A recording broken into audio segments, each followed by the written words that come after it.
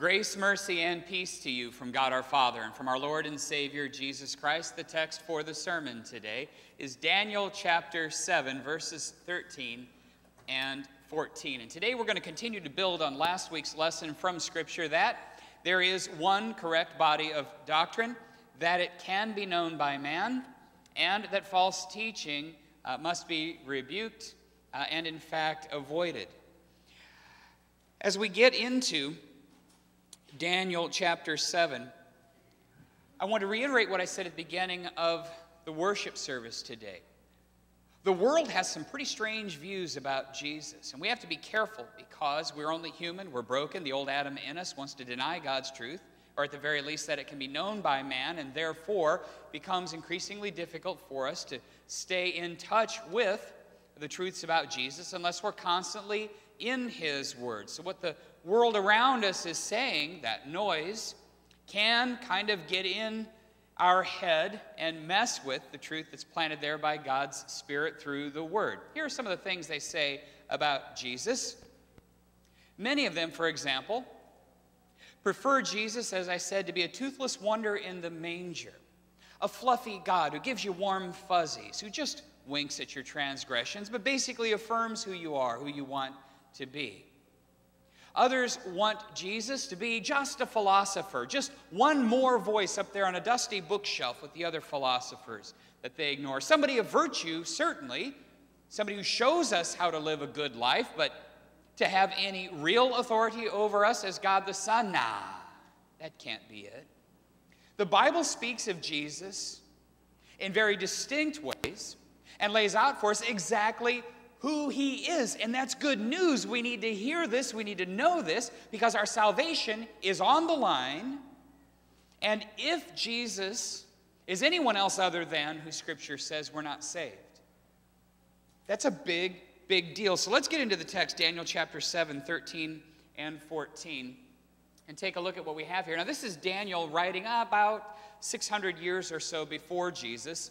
Daniel saw in the night visions, and behold, with the clouds of heaven there came one like a son of man, and he came to the Ancient of Days and was presented before him. This Son of Man, this is a messianic prophecy. This is pointing forward to the one who would come to pay for the sins of the whole world, and he's a Son of Man.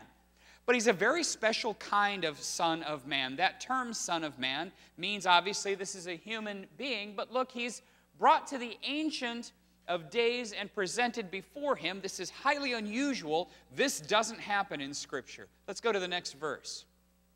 And to him was given dominion and glory and a kingdom, that all peoples, nations, and languages should serve him.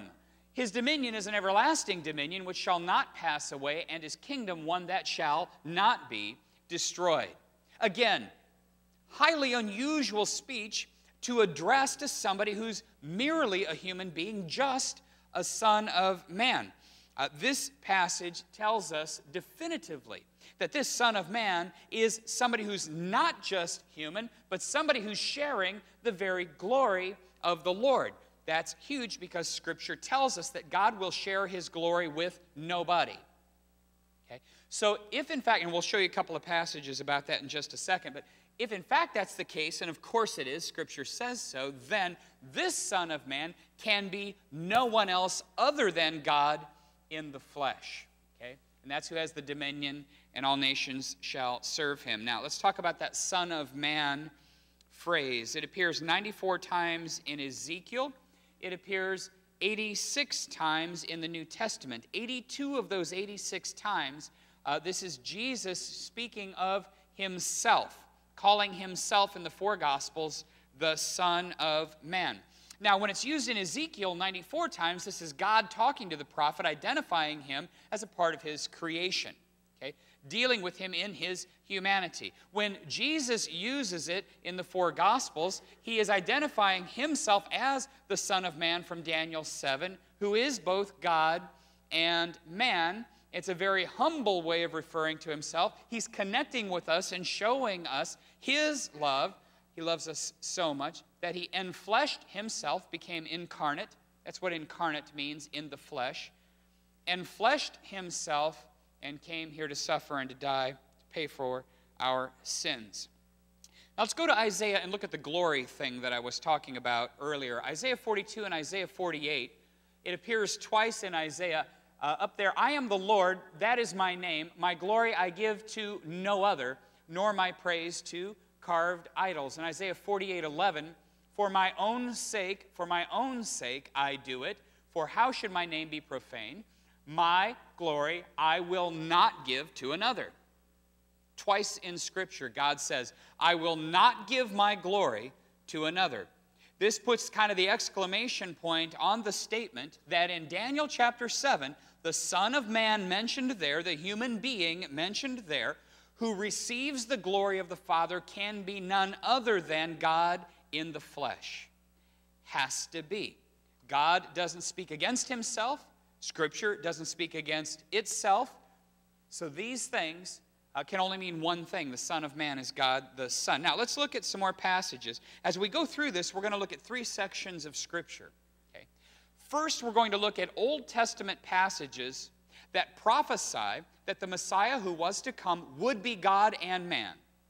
Secondly, we're going to go to Jesus' own companions. And we're going to look in Scripture, okay, to apostles, disciples, people, who wrote about who Jesus was. Okay. Then, in the third section of this sermon, we're going to go to Jesus' own words. Okay. And we're going to put a cap on this thing and nail it down. Who was Jesus? He was God and man. But first, we need to know why we needed a Savior to start with, and we begin there in Genesis 3:15. Genesis 3:15. Now, right before this, something huge has happened. Adam and Eve were created. They were told by God in relationship with him, don't eat that fruit, don't touch that tree, or surely you will die. God is the author of life, and separating from life obviously means you get death, right? And they did it anyway. That's the point. Particularly with regard to Adam, to whom the command was first given. He wanted to be God in God's place, ate the fruit, broke relationship, and as a result, sin and death came into the world, and through Adam to all of us. Okay? So the penalty is death.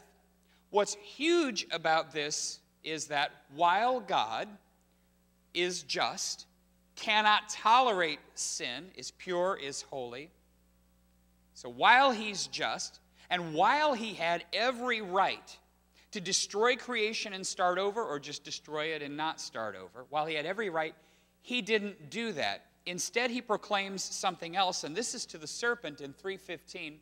I will put enmity between you and the woman, and between your offspring and her offspring. There's already right there's a mercy word. Offspring. God is saying, yes, you've broken relationship with me, and yes, you've brought sin and death into the world, and yes, you've placed yourself in a position where you shall die, you shall surely die. However, mankind will continue. You will have offspring. It's a word of mercy. You'll have offspring. He shall bruise your head, he's saying to the serpent, that ancient snake, the devil. He shall bruise your head, and you shall bruise his heel, indicating the kind of battle that they would ultimately have. So this one who's the offspring of woman will bruise or will defeat Satan, sin, and death, even while Satan strikes back, okay, at him. So now we're looking for a Messiah. Okay? Now, I want to talk about the consequences of the act in the Garden of Eden. Then we're going to come right back and wrap back to this. But first, Romans 3:10. This is the result of what Adam did. Romans 3:10, as it is written, no one is righteous, no, not one. Okay? Because of what Adam did, all of us who come from him are automatically conceived and born broken and sinful. The Augsburg Confession calls it a disease upon our nature. We have original sin. It is impossible for natural man apart from God to love him, to please him, to want to know more about him, etc., etc., etc. Okay, Romans 3:10. Lest we think this is a one-time occurrence, let's look at Psalm 14:3. They have all turned aside. Together they have become corrupt. There is none who does good, not even one. There's nobody good. Psalm 53, verse 3. Same thing. They have all fallen away. Together they have become corrupt. There is none who does good, not even one. Now, what's the result of all of this? The result of the fact that there is no one good, that all people sin, that sin is a part of our nature, is this. Ezekiel 18:20. The soul who sins shall die. That first sentence. The soul who sins shall die. Now, this is important. We really need to grab onto this and understand how serious sin is. The soul who sins shall die. Okay. Well, Pastor, I'm pretty good. I hear this all the time from unchurched people. You know, if I ask somebody, where do you go to church? And part of a conversation. Well, I don't go anywhere, but I'm pretty good. Pretty good. Pretty good. Let's look at James 2:10 for an answer to pretty good. For whoever keeps the whole law but fails in one point has become accountable for all of it. So you see, back there sometime in our past, each and every one of us, at a time we probably can't even remember, we sinned. But oh wait, even before that, we were conceived in sin, broken, original sin, which means we're accountable for all of the law. Pretty good doesn't count. There's no such thing as pretty good. Okay? So we're accountable for all of the law, and we just saw in Ezekiel that the soul who sins is the one that dies, which means that applies to each and every one of us. This is the seriousness of sin. The penalty is death. For which sins? For all sins. You mean even the little? Well, no. There's no little sin. All sin breaks relationship with God, and therefore we're accountable for the whole law, even breaking one little, if there was one little part of it. So what do? This wraps us back around to Genesis 3:15 and the proto-evangelium. The proto-evangelium, Latin word, it means first gospel. That's what Genesis 3:15 is. It's the first gospel. It's the first word of mercy. It immediately follows the first sin that introduced sin and death into the world. The first gospel is a declaration of mercy. I will send a Savior. That's what God declares in Genesis 3:15. That offspring of woman will crush Satan, will defeat sin and death, and he'll do it for you. And that is incredible and awesome, very good news. So let's talk about who that Savior is. Okay? Daniel 7 already told us something really, really, really important. He's a son of man, offspring of woman, a human being, but not just a human being, but somebody who has the very glory of God. But what if that's the only place? Well, it's not. Here are some other places in Scripture that talk about that Messiah being God and man. Let's go to Psalm 2, verse 7. I will tell of the decree. The Lord said to me, you are my son, today I have begotten you. The writer of Hebrews will quote this and apply it directly to Jesus. He'll say, for to whom else did the Lord say, you are my son, today I have begotten you. So the one to come, the Messiah, the one who's going to crush the devil and rescue us from sin and death, is someone that is going to be the actual Son of God. That's not a euphemism. That's not a manner of speech. He will be the literal Son of God and Son of Man. God and man in the flesh. Psalm 110, verse 1, this is David writing.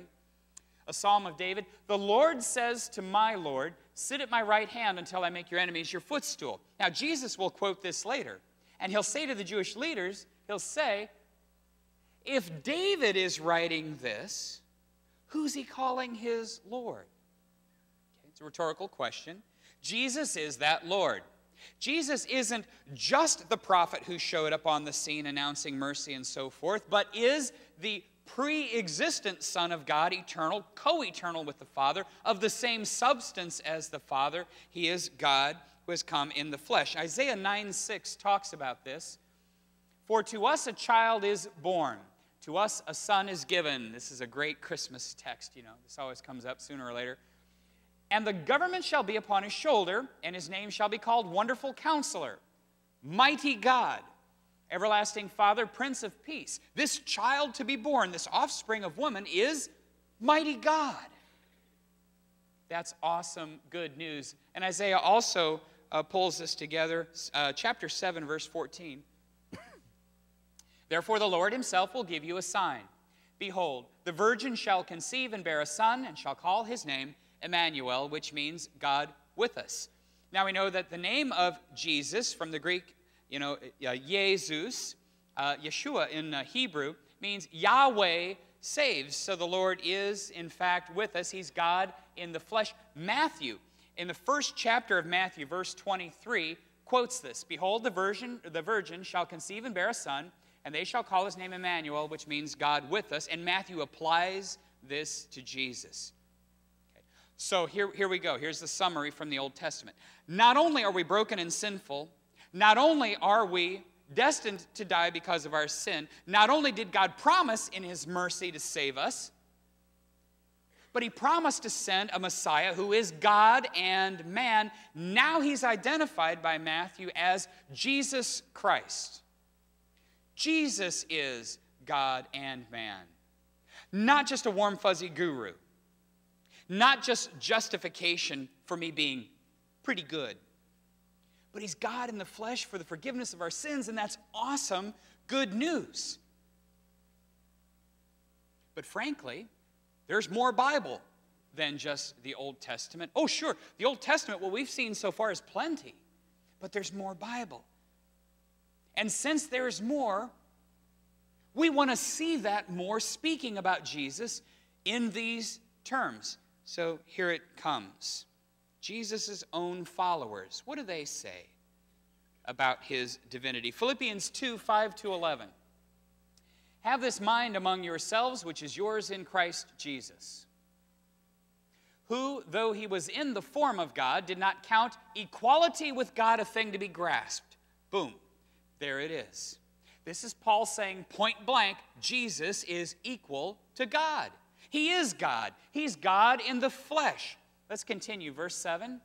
But made himself nothing, so he humiliated himself, taking the form of a servant, being born in the likeness of men.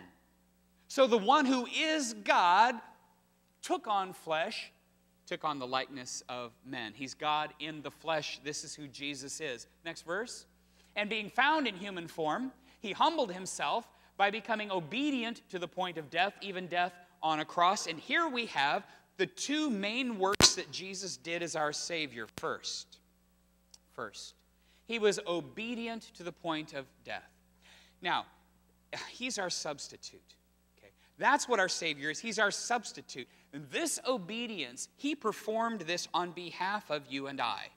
We can't do it. In some way, every day we fall short, we sin. We can't do it. But he could. He's God in the flesh. He's without sin. He can perfectly obey, and he did it in our place. So now, by grace through faith, his righteousness is imputed to us. It's given to us. We're not just pretty good. God declares us righteous for Christ's sake. That's awesome. That's awesome. That's something we can't do on our own. Now, the second work of Christ is after the comma. Even death on a cross. He is the propitiation for our sin. Propitiation means payment. Okay, theologians are paid by the syllable. We had proto-evangelium earlier. Now we have propitiation. We can talk about incarnation in the flesh, paid by the syllable. That's why sermons are so long. Don't worry, this one won't be a bit over 45 minutes. No problem. See the two works of Christ again. Obedient in our place, payment in our place. That's it. That's everything that we need. Everything we need is Jesus. That's why this is huge. This is awesome good news. Now, the New Testament will go on to give even more witness to the divinity of Jesus, God in the flesh. Acts 20, verse 28. Pay careful attention to yourselves and to all the flock in which the Holy Spirit has made you overseers, to care for the church of God, here we go, which he obtained with his blood. Did you see that? His. Okay? The pronoun refers back to the preceding noun, God. God obtained the church with his blood. That's Jesus. Obtained with his own blood. God did that. That's awesome. 2 Corinthians 4:4. In their case, the God of this world has blinded the minds of the unbelievers to keep them from seeing the light of the gospel of the glory of Christ, who is the image of God. That's who Jesus is. The image of God. Not image like a shadowy reflection in a mirror, but the image of God. You want to see God? Look at Jesus. That's how he's revealed himself. Look at Jesus. The glory of Christ. Again, going back to the glory. Remember from Isaiah, God gives his glory to no other. Therefore, Christ must be God and man. Let's go to Colossians 1:15 through 17. He, being Jesus, is the image of the invisible God. We have it again. The firstborn of all creation. Okay? For by him all things were created in heaven and on earth, visible and invisible, whether thrones or dominions or rulers or authorities. All things were created through him and for him. Jesus is the spoken word of creation, the pre-existent Son of God, God the Son, second person of the Holy Trinity, through whom, by whom, for whom all things were created and continue to have their being. Okay, next verse. And he is before all things. He's eternal. And in him all things hold together. This is the Jesus we have. This is Jesus for us. Incredible. Good news. Colossians 2:9. For in him the whole fullness of deity dwells bodily. Jesus is not subordinate. He's not sort of God, kind of God, some of God. The whole fullness of deity dwells bodily. He is God. Okay? Titus 2:13 is point blank. Middle of the sentence. Waiting for our blessed hope, the appearing of the glory of our great God and Savior, Jesus Christ. Bang. Right on the money. No confusion. Okay? Jesus Christ is God and Savior. Hebrews 1:1-4. Long ago, at many times and in many ways, God spoke to our fathers by the prophets. Okay? But in these last days, he has spoken to us by his Son, God's own Son, whom he appointed the heir of all things, through whom also he created the world. It says it there again. Okay? Verse 3. He is the radiance of the glory of God. That's awesome. Jesus is the radiance of the glory of God and the exact imprint of his nature. And he upholds the universe by the word of his power. After making purification for sins, he sat down at the right hand of the Majesty on high. Having become as much superior to angels as the name he has inherited is more excellent than theirs. The radiance of the glory of God, that's Jesus. The radiance of the glory and the exact imprint of his nature. Now we go to the Gospel of John. If anybody knew Jesus on this earth, it certainly was John, the apostle whom Jesus loved. We go to John 1:1. In the beginning was the Word, and the Word was with God, and the Word was God. Let's jump to verse 14. And the Word became flesh and dwelt among us, and we have seen his glory, glory as of the only Son from the Father, full of grace and truth. Jesus, the spoken word of creation, through whom, by whom, for whom all things were created and continue to have their being. Glory as of the only Son from the Father, full of grace and truth. We have covered the Old Testament prophecies. Oh, certainly not all of them. There are plenty more. But we've covered some key Old Testament prophecies about the divinity of Jesus. Now we've heard from Jesus' own followers that they most certainly believed and knew that he is divine, that he is God in the flesh. But what about Jesus himself? You know, the big falsehood floating around out there is that, well, Jesus never claimed to be God. Really? Actually, he did. It's all over the four Gospels. We're going to just look today at John, and we're not even going to look at every instance of this in John. There are 3 more Gospels after this, but we're going to give you a handful here. John 5:18. This was why the Jews were seeking all the more to kill him, because not only was he breaking the Sabbath, but he was even calling God his own Father, making himself equal with God. You see, Jesus' own enemies in his day, hearing him face to face, they knew what he was claiming. They knew he was claiming to be God, and that's why they wanted to kill him. They knew he said he was God. Let's go to John 8:58. Jesus said to them, "Truly, truly, I say to you, before Abraham was, I am."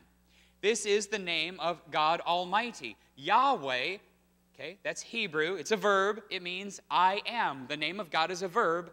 I am. Jesus there calls himself Yahweh. Okay. Can't miss it. None of his enemies missed it. We can't miss it. It's there point blank. Jesus is God. Let's go to John 10, 30 to 33. I and the Father are one. Can't miss it. It's right there. I and the Father are one. Next verse. The Jews picked up stones again to stone him. See, they're not missing the point. They don't misunderstand what he's saying. They get it. It's clear. He's saying he's God, and they're bent out of shape. Next verse. Jesus answered them, I have shown you many good works from the Father. For which of them are you going to stone me? Okay? The Jews answered him, it is not for a good work that we are going to stone you, but for blasphemy, because you, being a man, make yourself God. Point blank. Point blank. They totally got it.